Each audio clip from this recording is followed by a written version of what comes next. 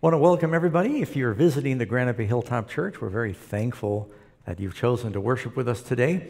And we always remember there are a lot of people that are watching and listening out there from all different backgrounds that are studying the Word with us. We also have our online members. We have about 300 people scattered around the world, and they are members of our church. They have no local church they can attend, and there are online members, and we actually have Pastor John Q, who still spends time ministering to those people. And if you're in a category where you're just tuning in on television, you want to know, how do I become an online member? Then we invite you to go to the Granite Bay SD website, and you can find out more about that.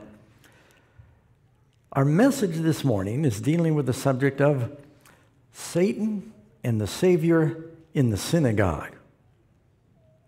And it's almost all based upon Luke chapter 4. So you may want to take your Bibles and turn to Luke chapter 4 right now.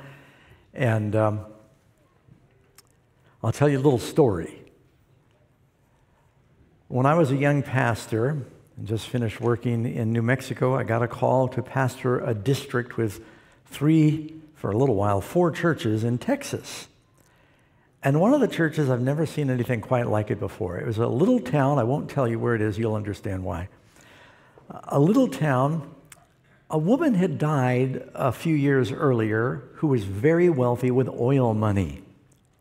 And in her will, she stipulated, I want to build a church in this town, fully furnished, maybe held 60 people, fellowship rooms, Sabbath school rooms. And it was they said, this is one of your churches, Pastor Doug. And brand new church, new piano in every room, a new building, new carpet, nice paved parking lot. I mean, no expense was spared. It was just small, but very nice. Church dropped from heaven in a little town. Well, the first Sabbath I go there, I'm in my 20s. And I arrived early, and the head elder said he would meet me there. And I got to the church, and the head elder was there, and the head deaconess was there, and they were opening up their side doors. They were going to show me the church. I don't even remember what happened. They were the only ones there. Now, this is a church that had maybe 20 members, and that's with a tailwind. It wasn't a big church. But something was said between the head elder and the head deaconess. It was just the three of us there. And they got into a wrestling match. Physical wrestling match. And if I wasn't so shocked, it would have been entertaining. But because they're in their 60s, and I thought, I'm the new Christian, I'm your pastor. First day I'm meeting you, beautiful new church. And they had an argument. And they were trying to throw each other out of the church. I'm serious. And I think she was winning because she was taller. And they're wrestling and they're pushing and trying to push one. It was a sliding class there. They're trying to push each. And I stood there. I'm just speechless. I'm thinking I should probably intervene. I'm the pastor. But I was so shocked. I thought, I'm the kid. This is the head elder and the head deaconess. And they're both trying to throw each other. One would like sumo wrestles, trying to throw each other out of a ring, except they weren't that big. They're all trying to, no, you out. No, you're going out. And I thought one of them was going to go down, and I was worried about. Finally, I came to my senses. I stepped in and said, hey, we're Christians. We're not supposed to do this. I never forgot that. Praise the Lord, I wasn't there very long before I was transferred to California.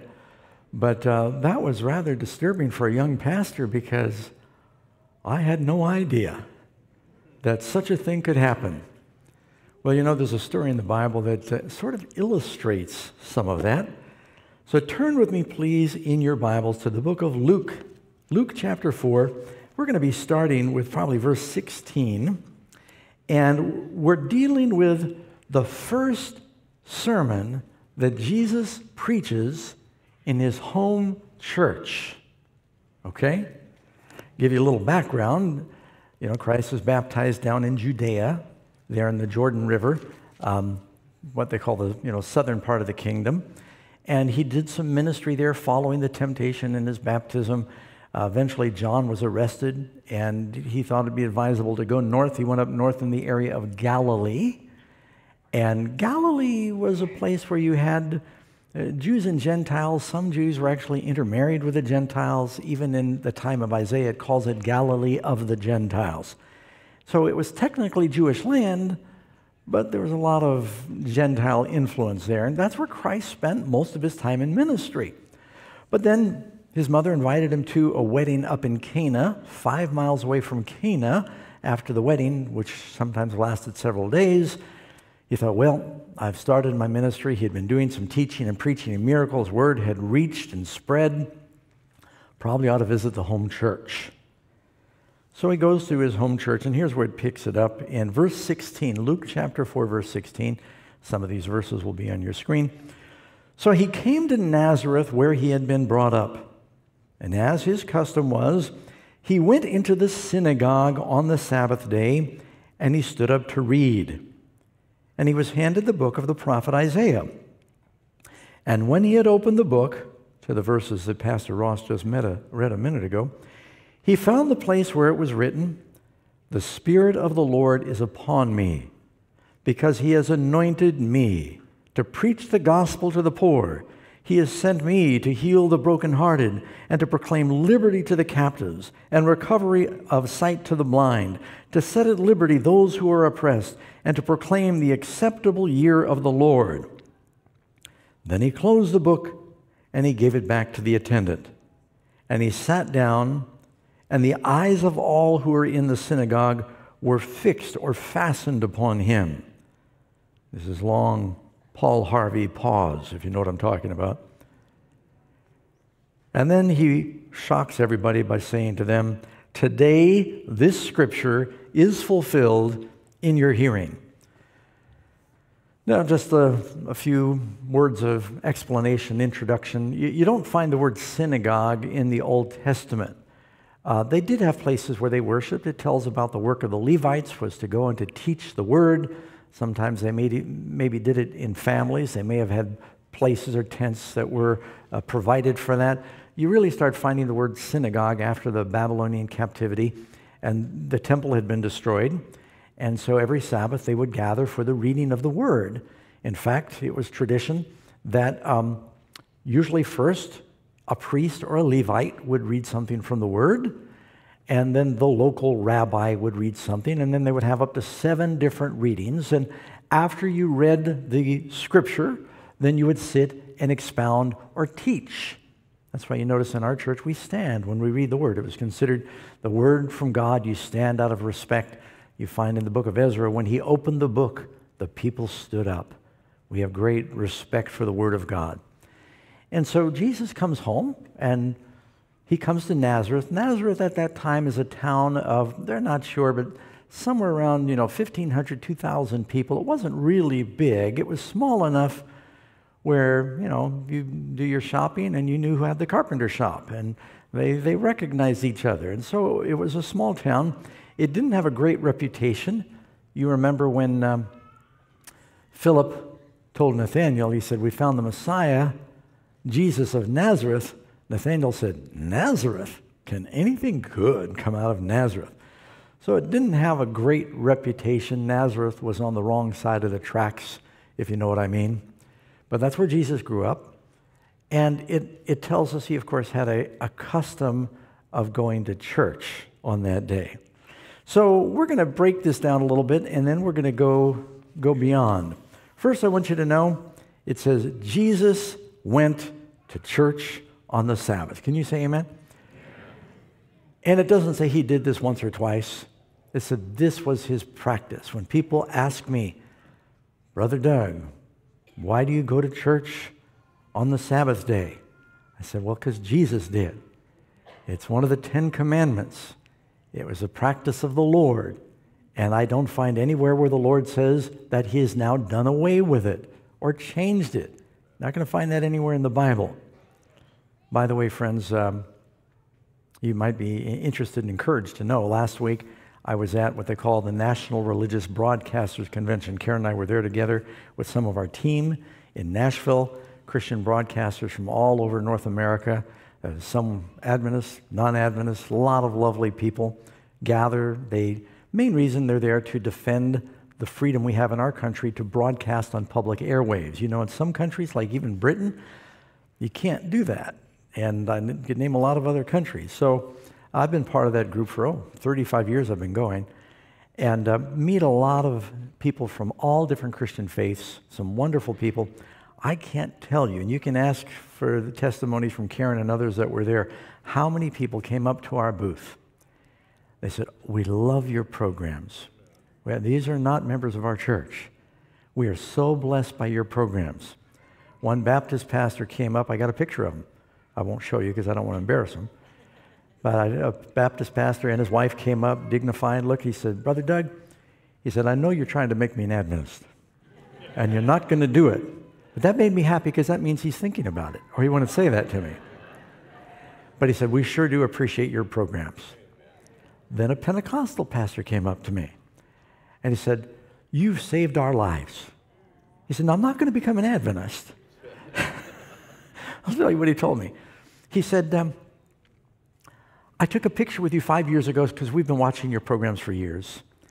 And I've been trying to get, my mother had a stroke. I was trying to get her in a nursing home, and they're all full in our town. There was no room. And after going from one to another, and she really needed to get into this nursing home with special care, I was talking to the nurse attendant at the desk. She says, 'I'm sorry, we have no room.' And he said, 'Oh, but I've been praying about it.' She said, 'You're a Christian?' He said, 'Yeah, I'm a Christian.'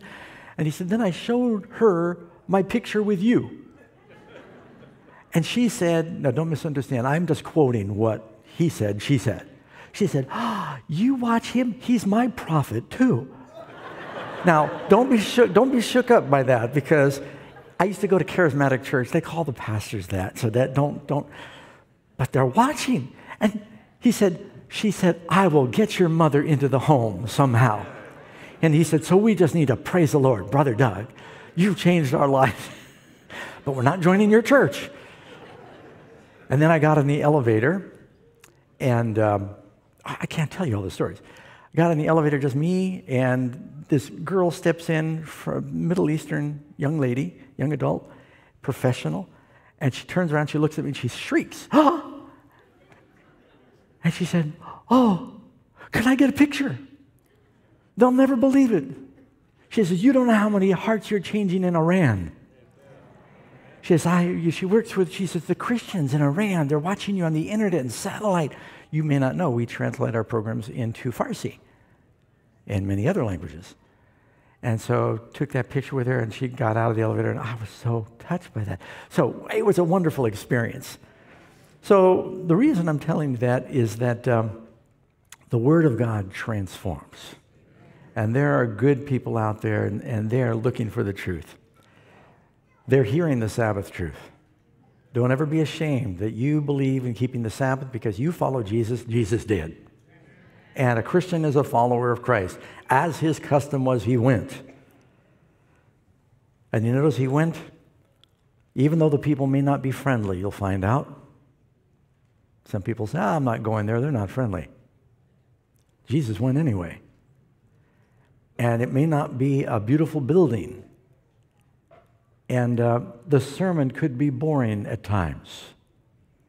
But God will bless you. You are always better off gathering together, obeying the command, and assembling on his holy day. That's part of the command. It is a holy convocation, a coming together, than staying by yourself.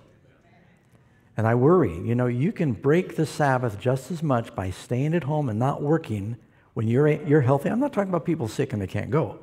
I'm talking about people that can and they don't.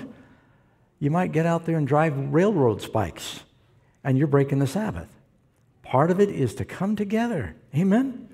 He says he will meet with us when we gather in his name. And as we enter the last days, tells us in Hebrews, "Do not forsake the assembling of yourselves together as the manner of some is." Amen?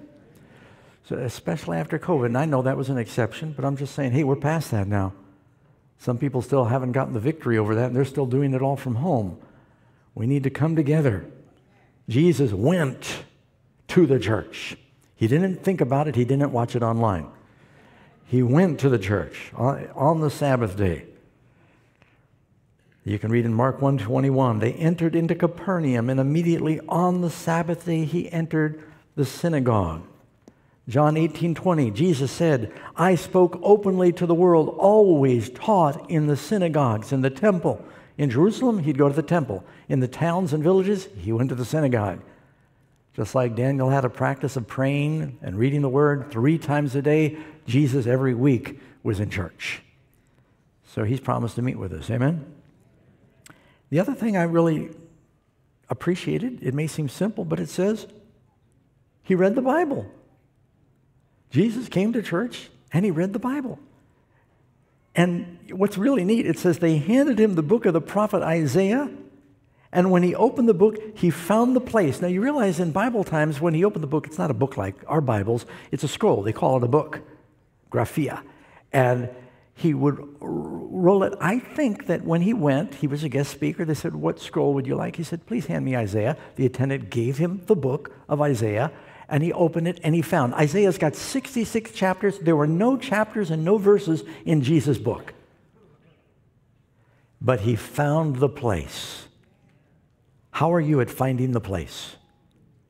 Do you know your Bibles? I remember kids would come home from Sabbath school, and they'd sing a little song, Genesis, Exodus, Leviticus, Numbers, Deuteronomy. You know what I'm talking about? They had memorized all the books of the Bible to Revelation. Can you do that? If I were to ask you right now to find the 2nd chapter in Hezekiah, how many could do it? I saw some hands go up. There is no Hezekiah in the Bible. I saw your hands go up, and then you thought, oh. But we should know how to find the place, right? We should know our Bibles and be familiar with them. I've actually been a little handicapped lately because I do so much study on my computer. It's different from when I hold the Bible. And you can kind of become dependent. But there's blessings in that too. Boy, I can search things really quick right now. But he knew his Bible. Acts 13:15.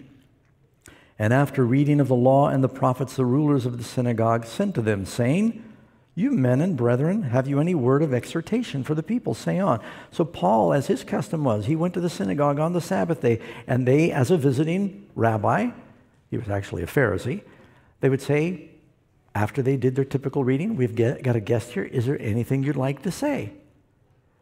Karen and I went to church in Jerusalem. You know, our church in Jerusalem is not really very big.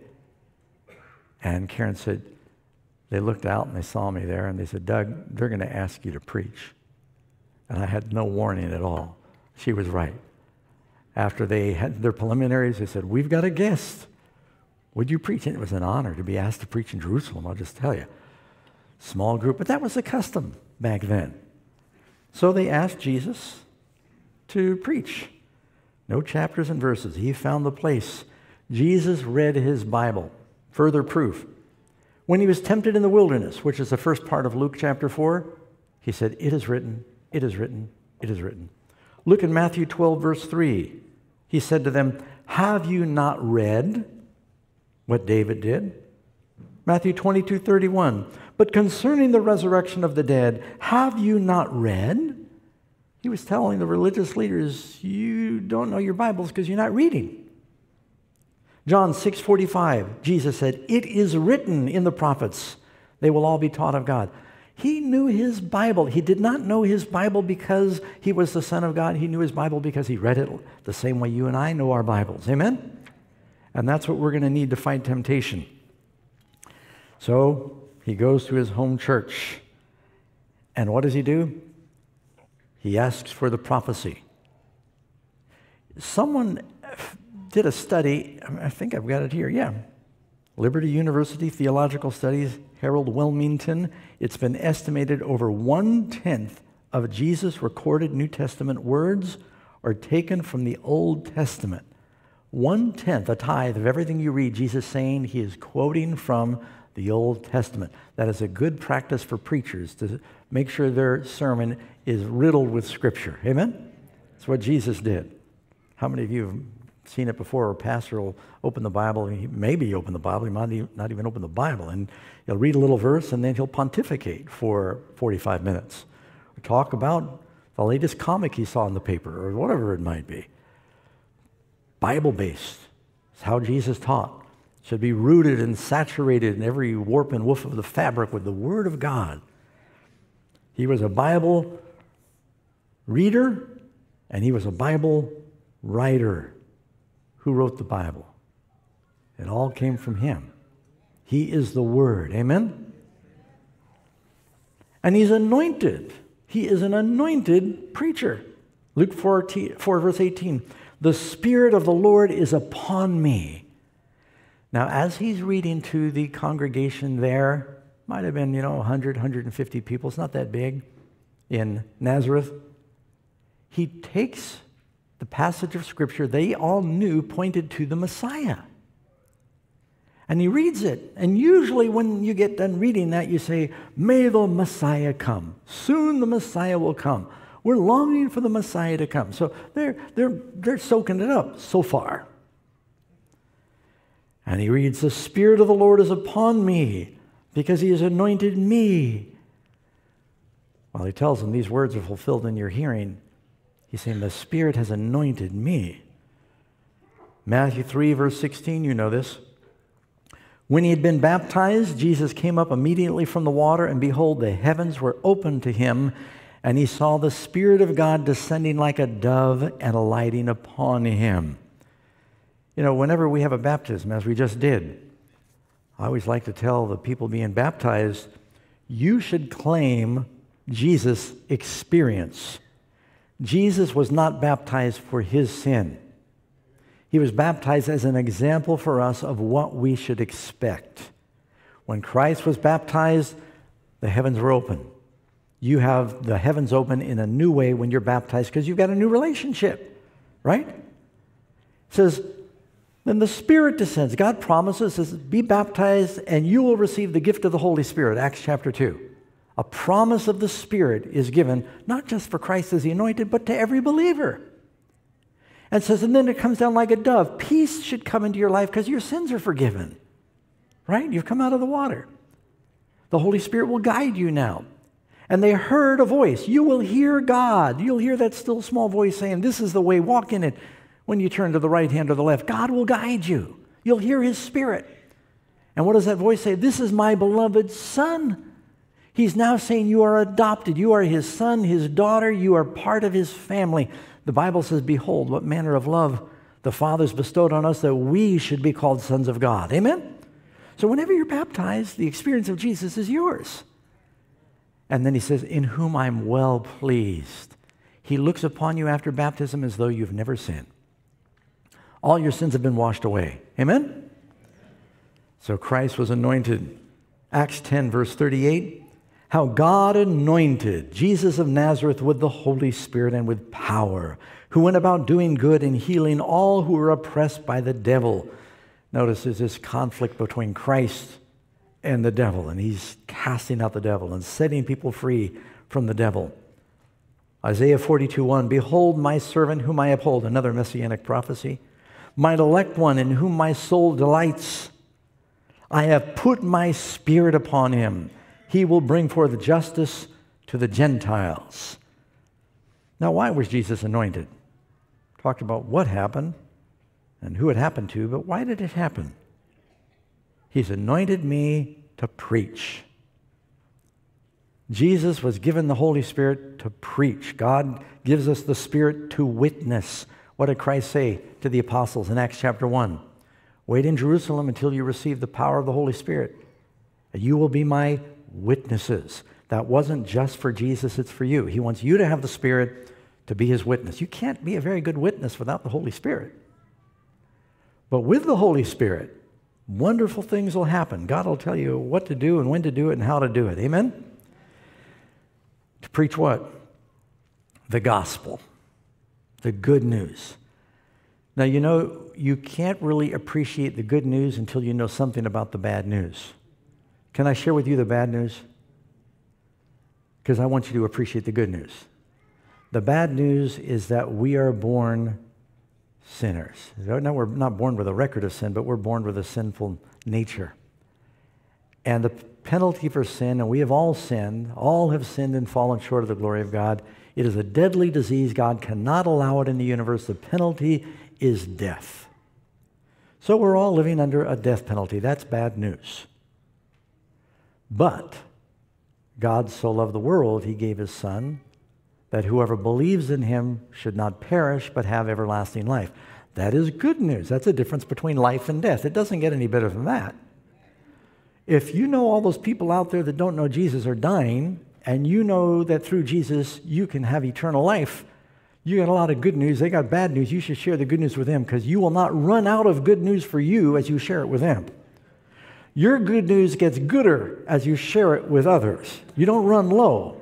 Some of you are holding it back like there's only so much to go around. That's not true. The more you share it, the more you have. That's good news. We're supposed to preach the good news. He gives us the Holy Spirit to preach, witness the good news. Do you know this was one of the shortest sermons Jesus ever preached? Didn't have to be long. I don't think it'll be too long today either.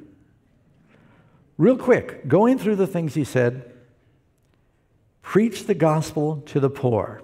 Did Jesus do that? Technically, it was the poor that believed him. He said, blessed are the poor in spirit. What does he mean by that? On this one I will look, on him who is poor and of a contrite spirit, who trembles at my word, the humble. It says he came to heal the brokenhearted. How many of you remember the story of this widow who was in a funeral train on her way to bury, she has no husband, she's a widow, she's on her way to bury her only son. That woman was brokenhearted. And then that funeral procession ran into Jesus and the apostles, and he stopped the funeral, and he touched the casket, and her son came back to life. He healed the brokenhearted. There's so many times Jesus heals the broken heart. To proclaim liberty to the captives. Of course, he came to set the captives free, those captive by sin, but literally captive by the devil. Another time in a synagogue, there's a woman who is doubled over with some disease or very serious osteoarthritis, and she's bent over, and Jesus said this woman has been bound by the devil for 18 years, and he healed her, set her free, set liberty to the captives, people who are captives of the enemy. That's the story of the Exodus. He set a whole nation free. To offer recovery of sight to the blind. Did he literally heal the blind? People like blind Bartimaeus, and then you read in John chapter 9, a man born blind from birth. First thing he sees when he opens his eyes is the face of Jesus. Healing the blind. But beyond that, what did Jesus do? If you don't know the truth, you're blind. And if you're following the wrong people, you're following the blind, leading the blind. He's talking about sight. He said, if you did not know, you would have no sin. But since you say you see, your sin remains. So some people are obviously spiritually blind. They're in darkness. Darkness covers the land, and gross darkness of people. To set at liberty those who are oppressed.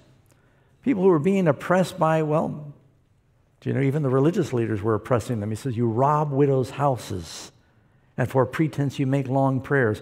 Jesus went into the temple with a cord, and he chased out the money changers that were extorting and oppressing the people with their prices for religion. We still have that today too, right? To proclaim the acceptable year of the Lord. It's a very short sermon, but he's quoting from Isaiah. Jesus said, come unto me. God accepts us through Christ. Come unto me, all you who are weary and heavy laden, I will give you rest. He begins his ministry by saying, the kingdom of heaven is at hand. It's within reach. Now, come now. It's an acceptable. Now is the acceptable time. So Jesus, just in quoting Isaiah, he's summarizing his ministry. But what happened? Well, as he's sharing these things, the people are getting excited because he's talking about the Jewish Jubilee.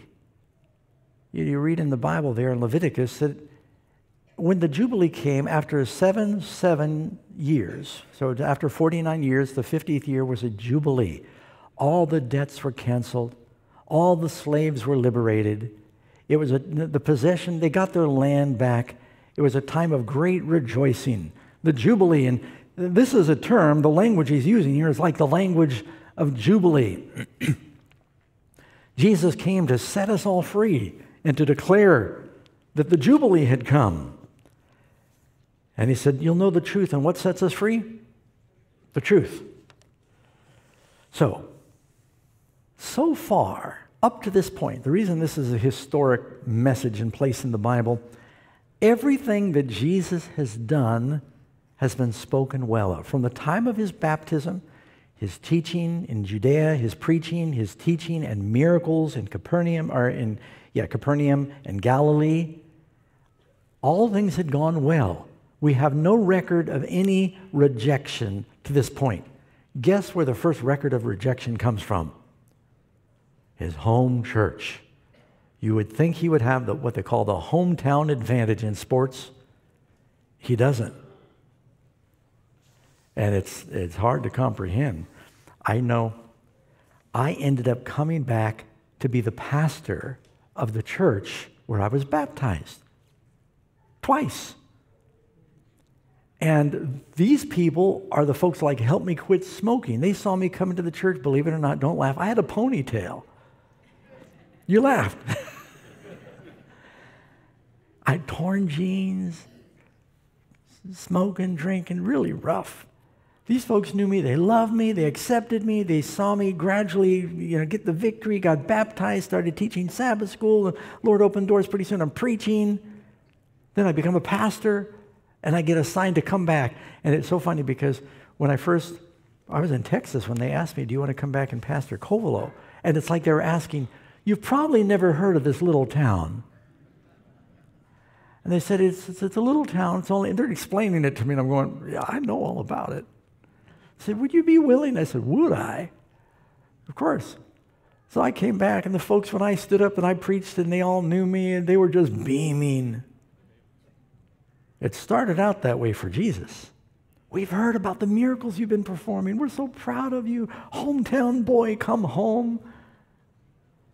And he says, but today this scripture is fulfilled in your ears. They thought, that's about the Messiah. Really? Where is he? He's here. And they're on the edge of their seats and they're listening, and look at what happens. Go to Luke 4:22. So it starts good. They all bore witness to him and marveled at the gracious words that proceeded from his mouth. This story is also in Mark 6, verse 2. Mark words it a little different.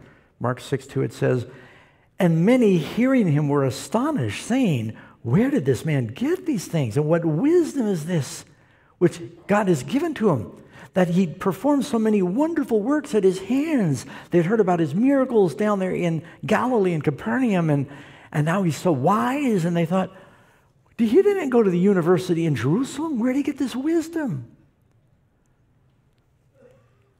And up to this point, it's gone good. But in every congregation where God's people meet, there are angels of God there, and there are devils. Jesus had a devil. Jesus sits down at the table when Mary's washing his feet, and the place is filled with perfume from her sacrifice, and Judas says, what a terrible waste. That could have been sold and given to the poor. It could have paid for a year's wages.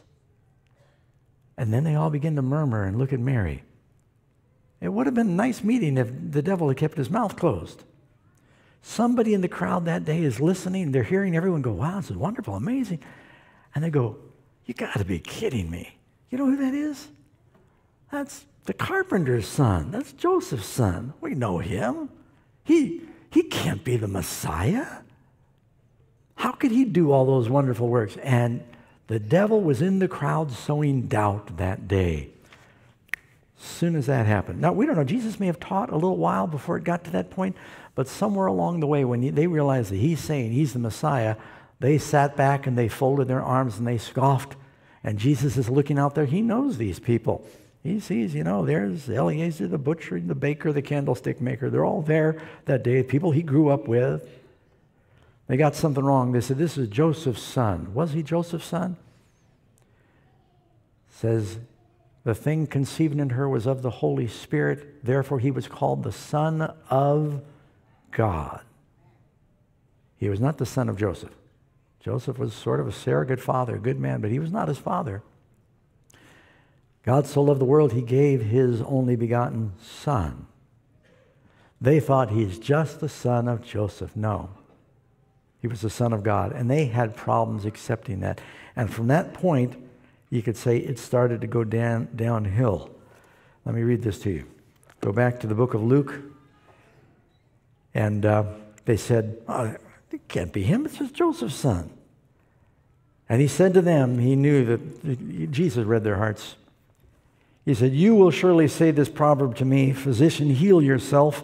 Whatever you have done in Capernaum, do here in your country. They said, you did these miracles down there, do it here. But you know, the Bible says in Nazareth, he only healed a few people because of their unbelief. His own town. Then he said to them, oh, wait a second. So he experiences unmitigated rejection now. After the words of grace that he spoke, then they speak words of doubt. Is not this the carpenter's son? The son of Mary? His brother James and Joseph, Judas and Simon. So Jesus had at least half brothers and at least 2 sisters, because it says sisters, plural. We don't know. Could have had 20 sisters, but it says sisters. Here with us. So they were offended at him.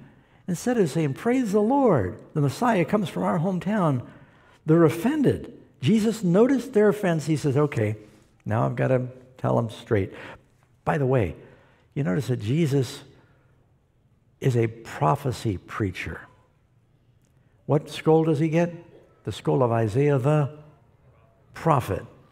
I take a heat every now and then from others. They say, oh, you talk about prophecy in your church a little too much. Well, Jesus did too, didn't he? He asked for the scroll of the prophet. Don't ever be embarrassed about that. And then Jesus said to them, a prophet is not without honor, except in his own country, among his own relatives, and in his own house. Sometimes it's hard to reach your own house. You see examples in the Bible of the prophets and the apostles and the teachers struggling, and the kings with friendly fire. A lot of soldiers in every battle seem to be lost to friendly fire. Who was it that tried to kill David? His own king, Saul, his own son. Who was it that betrayed Jesus? Judas. Who turned him over to the Romans? His own people. Who sold Joseph? His brothers. You can see all through the Bible there's examples of friendly fire. Now, could that happen in God's church? Did it happen in Jesus' hometown church? Don't miss this, friends. Wait, I won't say that yet. So, no, he didn't have the hometown advantage. When he hung on the cross, he said, you'll say to me, physician, heal yourself. Did they say that to him? Mark 15, verse 30, when Jesus is hanging on the cross, they said, save yourself, come down from the cross. Likewise, the chief priests also, mocking among themselves with the scribes, said, he saved others, himself he cannot save. That's the same as saying, physician, heal yourself. Let the Christ, the King of Israel, descend now from the cross, that we might see and believe. Even those who were crucified with him said the same thing. So this prophecy was literally fulfilled. Then you go to Luke 4, verse 24. Jesus continues. Assuredly, I say to you, no prophet is accepted in his own country. But I tell you the truth. Many widows were in the land of Israel in the days of Elijah, when the heaven was shut up 3 years and 6 months, and there was a great famine throughout the land. But to none of them was Elijah sent, except to Zarephath, to the region of Zidon, a woman who was a widow. And many lepers were in Israel in the time of Elisha, the prophet, and none of them was cleansed except Naaman the Syrian. How did they react to that? Luke 4:28, so all those in the synagogue, when they heard these things, were filled with wrath before they're marveling at his gracious words. And they rose up and they thrust him out of the city. First, they kicked him out of the church. Then they threw him out of the city. And they led him to the brow of a hill on which their city was built, that they might throw him down over the cliff. But then passing through the midst of them, he went his way. He Angels protected him. They all went blind. He walked through the midst of them. Now, did Jesus go to the right church? Did he go on the right day? Did those people have the Bible? They were God's people. Did they have God's Spirit? No. Could that happen again? Here, you've got the devil casting Jesus out of church, and they've got the Bible. Now, I see the clock, but I've got to read, as they say, the rest of the story. Go back to Luke chapter 4. After this experience, it says, so he passed through the midst of them. Go to verse 31. He went down to Capernaum. He goes back to Galilee, to the city of Galilee, and was teaching them on the Sabbaths. And they were astonished at his teaching, for his word was with authority. Now in the synagogue, where is he again now? Synagogue, what day of the week? Teaching on the Sabbath. In the synagogue there was a man who had the spirit of an unclean devil. And he cried out with a loud voice, saying, "Let us alone. What have we to do with you, Jesus Nazareth? Did you come to destroy us? I know who you are, the Holy One of God." But Jesus rebuked him, saying, "Be quiet and come out of him." And when the demon had thrown him in their midst, the man convulsed. There was a battle. It came out of him, and it did not hurt him. And they were all amazed and spoke with themselves, saying, "What word is this? For with authority and power he commands the unclean spirits, and they come out." And the report about him went throughout the place in the surrounding region. The people in Capernaum, where the Gentiles are, they believed his word, and Jesus cast the devil out of the synagogue. He goes to his hometown, and they cast the Savior out of the synagogue. So you got the devil throwing him out, and then Jesus throws the devil out. You get that? Now, I want you to back up, because this is where I think you're going to have an aha experience, if you're still with me. Why, when Jesus sees they're rejecting who I am, he quotes 2 Old Testament stories. That's when they lose it, and they physically drag him out of the church. Why would you get so upset with a preacher for quoting 2 Bible stories? What does he quote? He says there were many lepers in the land of Israel in the days of Elisha, but none of them was cleansed, but Naaman the Syrian. He's saying this Gentile soldier who is an enemy of Israel, who has leprosy, lepers were the lowest on the rung, that none of the lepers in Israel were healed, but the Gentile was healed. Are you saying the Messiah is going to help the Gentiles? We're wanting the Messiah to come and kick the Gentiles out of our country. We are being oppressed by these Roman Gentiles. So you can see why that would bother them. And why would he help lepers? Lepers are cursed of God. They're unclean. And then he says, there were many widows in the land in the days of Elijah, when God shut up the heavens for 3.5 years, but to none of them were they sent. No Hebrew widows, but Elijah is sent to a widow in Zidon. By the way, Jesus did go to a widow in Zidon and healed her daughter from a demon. And he multiplies the bread for her. Why did Jesus choose these stories? Notice, where does Christ begin his ministry? The Jordan River. Where is Naaman baptized? Jordan River. Cleansed from leprosy. Symbol for cleansing from sin. And general goes to battle. Christ begins his battle, goes to battle with the devil in the wilderness. What happens in the story of Naaman? Elisha the prophet is betrayed by his servant for silver. Was Jesus betrayed for silver? Then you go to the other story of Elijah and a widow. What does a widow represent? What does a woman represent? A church. And he stays with this woman who's a Gentile. And he multiplies bread. Did Jesus multiply bread? And he resurrects her son. Is there a resurrection? Does God resurrect his son? In an upper room, does Jesus seal the covenant in the upper room? And how long does this time period, only one time period, Jesus mentions 3.5 years. How long did Jesus minister? These two stories that Christ draws from summarize his ministry. His being rejected in Nazareth in his home church is an allegory of what would happen with the whole nation. When they found out that he was not just there to save Jews, but he was also going to save Gentiles, they turned him over to the Gentiles and he was crucified. And they said, "Physician, heal yourself. Save yourself. Come down from the cross." Can you see it, friends? This story, what happened there, is an allegory. And I'll tell you one more way it's an allegory, is you got two synagogues in chapter 4. You got one synagogue where the Savior is cast out of the synagogue by Satan. Like my story of the deacon and the head elder deacon is wrestling in the church. You got the other story where Jesus casts the devil out. And there's peace and truth in the synagogue. Your body is a temple of the Holy Spirit. You're a little synagogue. Which is it with you?